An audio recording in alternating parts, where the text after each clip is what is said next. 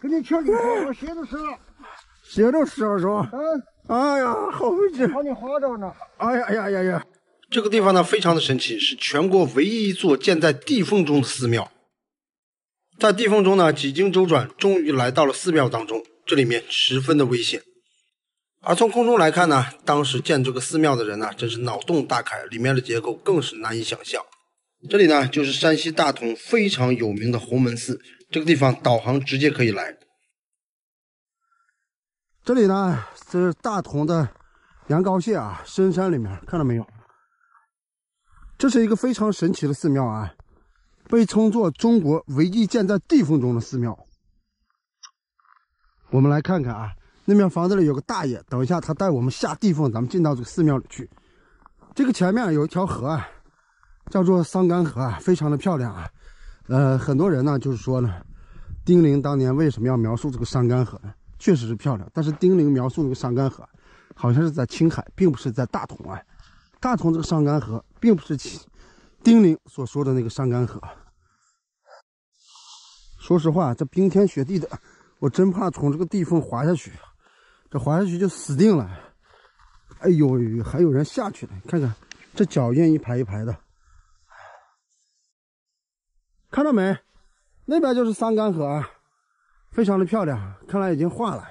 那面还有座小桥，小桥上面还有个房子已经破烂掉了。这个地方很少有人来，可能夏天的时候来的人还比较多，来这里露个营啥的，避个暑之类的。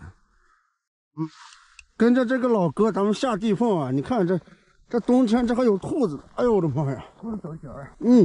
兔子的脚印从这里下去啊。这是洪门寺守寺人啊。这个寺庙已经有1400年的历史了，是隋代建的。慢点啊！哦呀，妈呀，老哥，这有点危险啊！那肯定的，还有扶你滑下全你下。这不就双手扶着下是吧？对，双手扶着。哎呀，好动手呀！我这还拿个相机。我去，我给你调理好，我鞋都湿了。鞋都湿了是吧？哎呀，好费劲。把你划着呢。哎呀呀！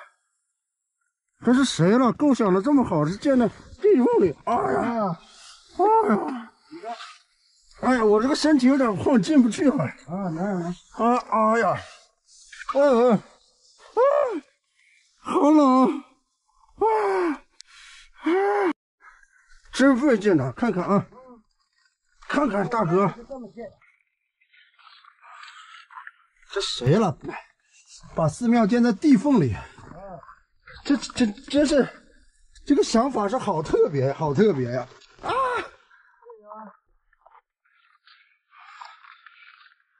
哎，这我还真不敢下了，别掉下去。漂不漂亮？这就是桑干河。大爷点上一支烟，继续出发。大哥应该叫。大哥今年多大岁数啊？57了。57了，那就是大哥，我也40多了。哎呀，这就是个小门是吧？你看啊，哇，这玩意儿谁建的了？把个山凿空了是吧？这水草，后来我们找回的，是私人家后来。哦，后来成了私人的了。私人偷着建的，古代就没了。古代实际上是这个洪门寺啥也没了是吧？古代叫李世民烧了。啊，叫李世民给烧了。后来为什么叫黄毛水遗址？就是古代的寺院不存在了。对，听说这个当年这个唐朝这个和尚是不是个坏人是吧？对。啊，哦呀，妈呀，好黑啊！进入了很暗的地下世界。咱的德国进口手机。是。好，杠杠的。行。哇，你看，好黑呀！地下世界。这是个溶洞。这是个溶洞是吧？对，这个溶洞是听说在古代有个蟒蛇走过洞。蟒蛇走过？对，蟒蛇就是从那个出来，以后就没有没有路了。后来好像是人们还说是这个蟒蛇在神的力量，它就在这里走出一条道。哦，对。对，你知道这多大的蟒蛇这点？你看那个洞口，那就是蟒蛇钻出来的，没有那么大。哦，现在风化了，原来椭圆形的，没有那么大。对。为啥呢？叫道士王金龙在这里修建寺院？你看这个通道都是天然的，哦，这不是人工造的。听说是蟒蛇走过来，它一个神的力量，就是神给让这个，你看孙悟空下海都是神给让路，对，他好像带着神光的。对，就是说有这个神仙来了以后，他必须让路。神话传说是吧？对，那个嘛，这个是咱们的当年的道士王金龙在这里修炼以后，这是放煤油灯的地方。哦，对，这是道士修炼的是吧？对，道士王金龙修建的，红木是他修建的。我听说这个老哥，我听说这个道士他是明万历年间的是吧？对，万历年间的道士，那会儿叫这个道士叫地仙了，是不是？哎呀，不清楚，我们你也不清楚。我听说道士人家都叫地仙的。道士，对，那倒是和尚，道士能分清楚。对，这个是咱们后来加固的啊。对，这是后来加固的。古代还没有水泥。对，古代没有水泥。对，这是我们后来加固的。他当初就是挖开的是吧？不是，这洞是天然的，蛇走过洞。对，你看，这可得弯着腰进了。对。哇呀，好复杂呀！这也是道士修炼的地方啊。他住的家原来是。这是当年道士住的家。对。让人给涂鸦了是吧？不是，这是年底19修，你看，这是门框子。对，门框，这是水泥糊的。这是原来这里面写的门框子，这里面打的是草虎。草虎上这个贴的麻纸，古代没有玻璃，知道麻纸卷草虎，你往那有一根棍儿。对，我知道。这个村里面，咱们山西这边村里面都是这种的。这里是炕箱。哦，这是个炕，对。炕，除了凳子炕板，还是能睡觉。这是灶台。对，灶台。还有一个人。烟道也从这里走。对，这有个烟道糊住了是吧？从这能看到。这个烟道糊住了。那个都偷住了。对。你看，这里。哎呀妈呀，我去。真是别有洞天啊！是不是烟道？这个叫那还有个挡头了，原来是真心的。对，你看烟是不是从那走？对，从那出来了。他也道士也烧炕了。对，他也烧炕，不烧炕怎么煮饭？冻死还不烧炕。哎呀，这就咱们上到上面了。哇，这个桑干河还真漂亮，是吧？可漂亮了！哇呀！桑干河上地名型的嘛，都是。太阳照在桑干河上。进来吧，哇，这是红衣玉皇大帝是吧？玉皇大帝。这两位是金童玉女。金童玉女，就丫鬟嘛。对，这是杨戬是吧？对。3只眼的杨戬。大底天王是战天将军，他们两位是。托塔李天王。他们是保护玉皇大帝的。对。我想放个钱呢往里面。那你给我多钱？我正好这儿有10块钱，我把它放进去。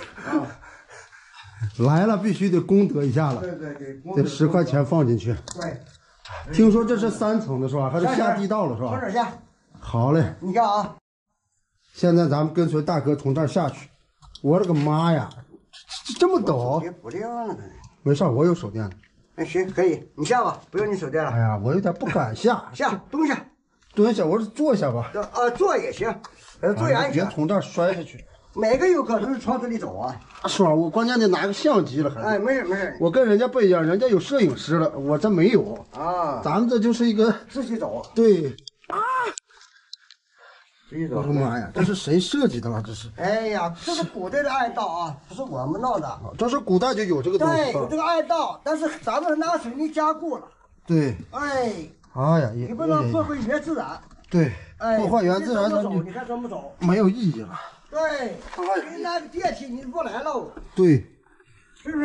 对。你们楼房电梯可多了。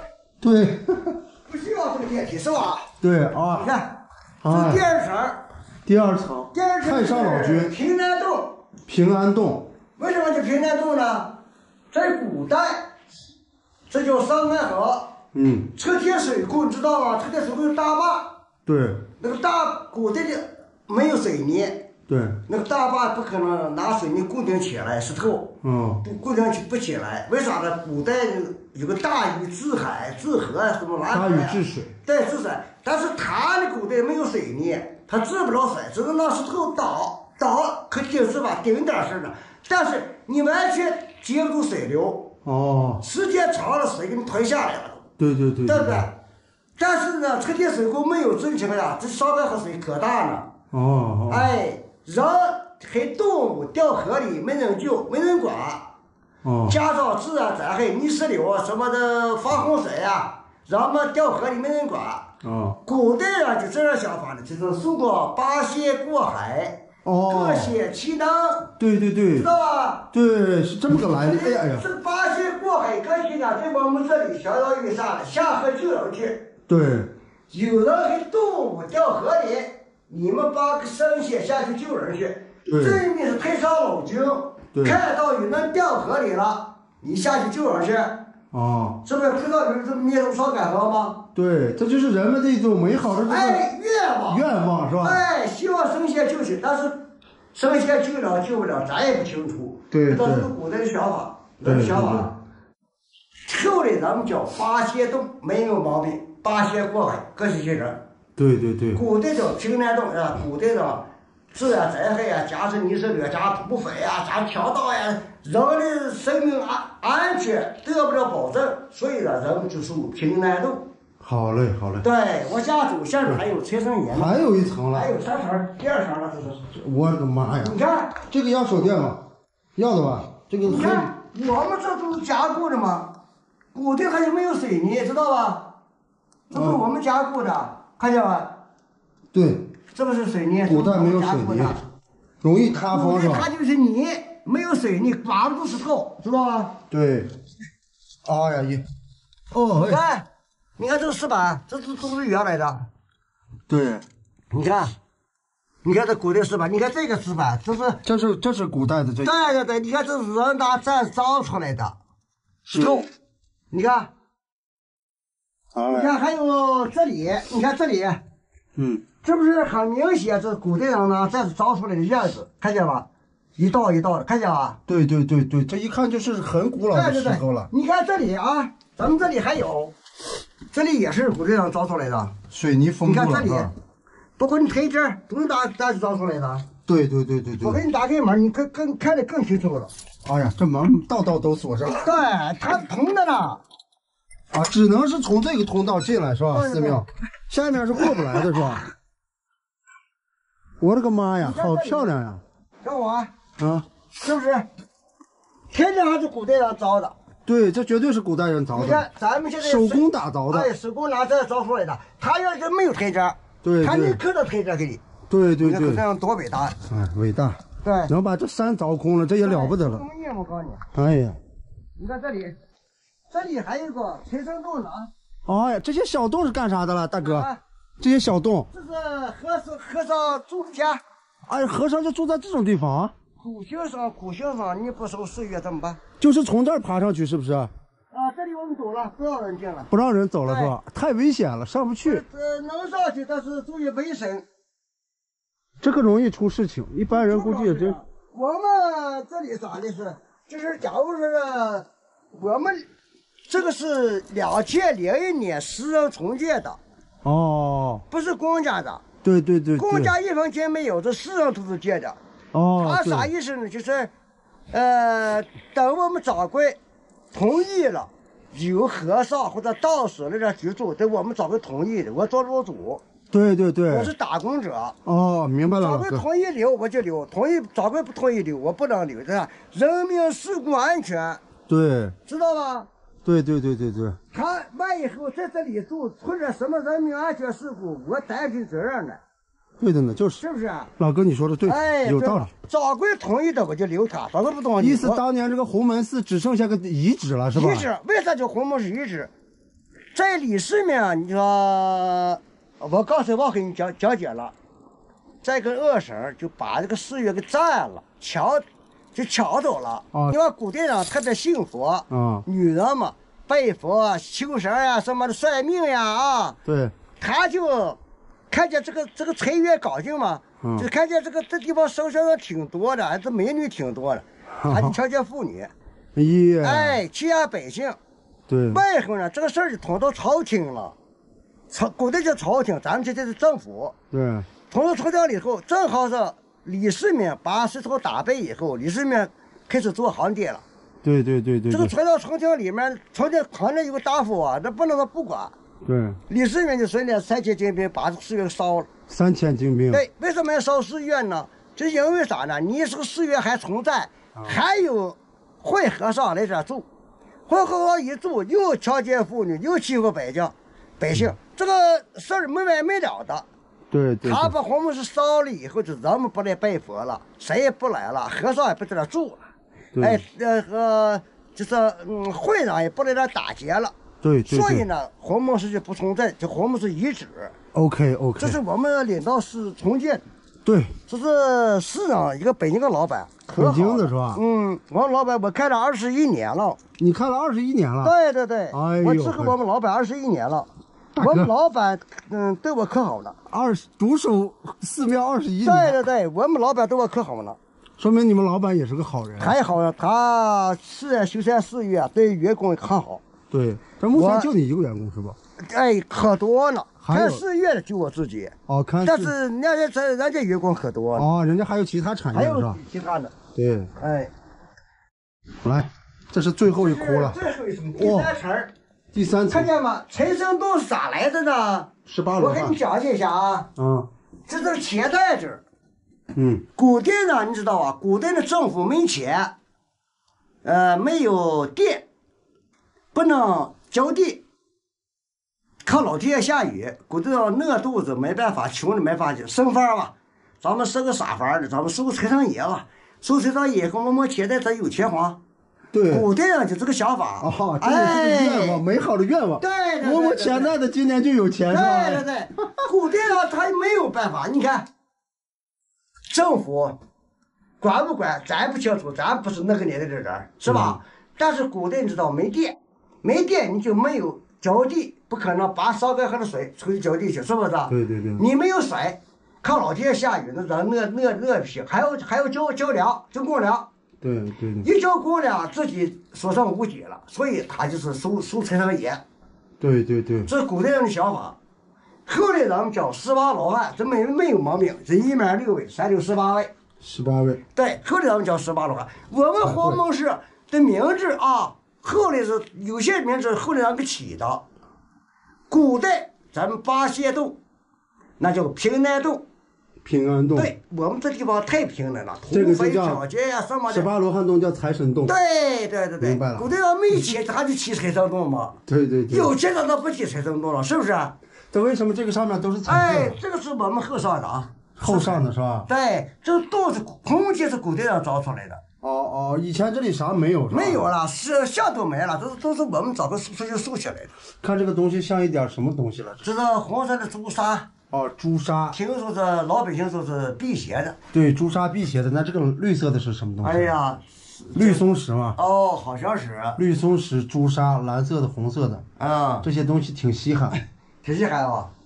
这就是人们来了先摸钱袋。人们现在拜。拜。对。拜的顺序的是，人们进来以后，从这面走，摸钱袋子，从这面转过去，从这面下去，这有顺序，不能乱来。对，这就是一套流程啊。对，那这你看那个咱们那个玉皇大帝那个咱们那个门槛多高？对，就是这么高。那寺院和家里不一样。对，寺院有寺院的讲究呢，尺寸都有关系。这就是让你虔诚一点。不是，你不能登门鞋的迈脚。不能登门鞋。对，要腿大点迈进去。推门进去。推门进去。看见吗？咱们龙洞那么低，你进的是黄门市，就低着头进。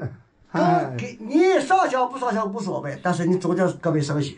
对，你磕头，尊敬神仙，对，磕头，弯腰进来，这叫恭敬，对，敬香不敬香，这是你的这是你自愿的，对，但是你必须对神仙尊敬，对，这起码一点，对，对，好了，老哥，谢谢你啊，老哥，不是，精彩的讲解，不是。